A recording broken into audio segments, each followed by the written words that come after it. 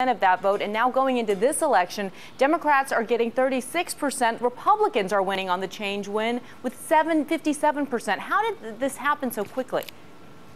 Well, Bianna, of course, it's the economy, as so many people say. People are feeling frustrated and worried about that. Unemployment still at 9.6, stubbornly remaining there.